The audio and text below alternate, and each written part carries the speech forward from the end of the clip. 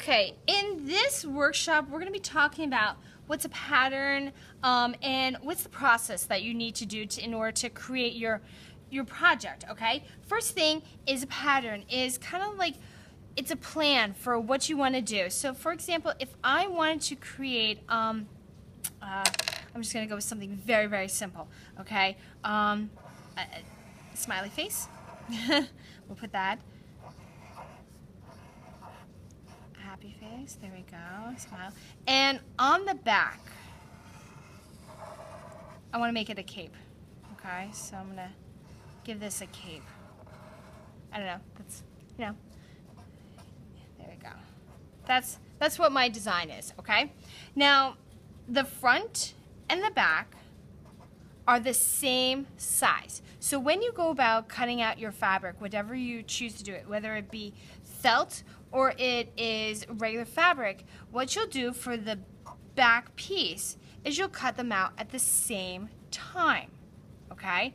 Now, if you were planning on drawing on the fabric, okay, what I would suggest is that you need to make sure that whatever you're drawing, just the back piece, back fabric, okay, not the eyes, not anything else gets drawn on. It's just the outline, the silhouette, okay?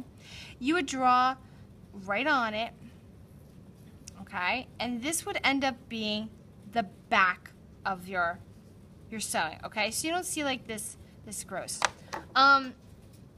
When you cut any of the fabric, please don't cut the front with the front of the tips of the scissors. It won't help you, okay? You need to open up wide and cut little snips with the back. Take it slow and it will go, okay? Patience is the way to go with this project, okay? So you cut them both at the same time. Hold them so they don't slip and so that you're able to get the details. Now, a couple little tips. Pardon me. Small details. So like, let's say I wanted to put like little fingers here, okay? Really hard to do on felt, okay? And anything else. When you do these, you might want to consider having things a little bit thicker so you have the ability to sew them, okay? And if you want to stuff anything, you need to be a little bit thicker, okay?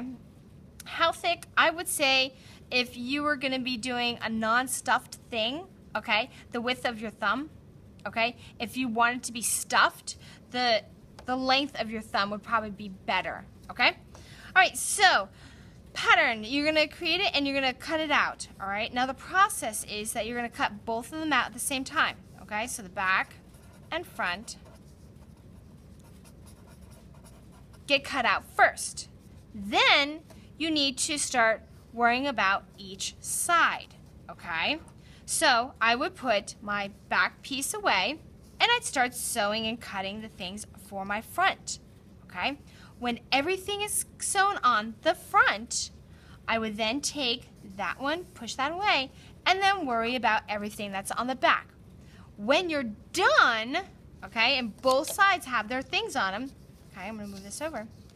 That is when you put them together, okay, and you're gonna do the whip stitch. And you're gonna need lots of little string. And you're gonna do that all around. That's my example of whip stitch, okay? You're gonna go all the way around, because mine is a big circle. And you're gonna leave about an inch opening. And then you're gonna stuff the stuff in. You don't wanna be overstuffing it. You don't wanna be so hard, okay, that you're seeing fluff come out. All right, you don't want to see fluff coming out. It's not a good craftsmanship. And your stitches, when you do a round, you want them nice and close, okay? When you're finished, then you're going to close it up, all right? Other tips, I'm trying to think. Just be aware of, what needs to be done. Do not go sewing them both together to begin with, okay? Sewing them both together is for the end. Okay, and that's that workshop.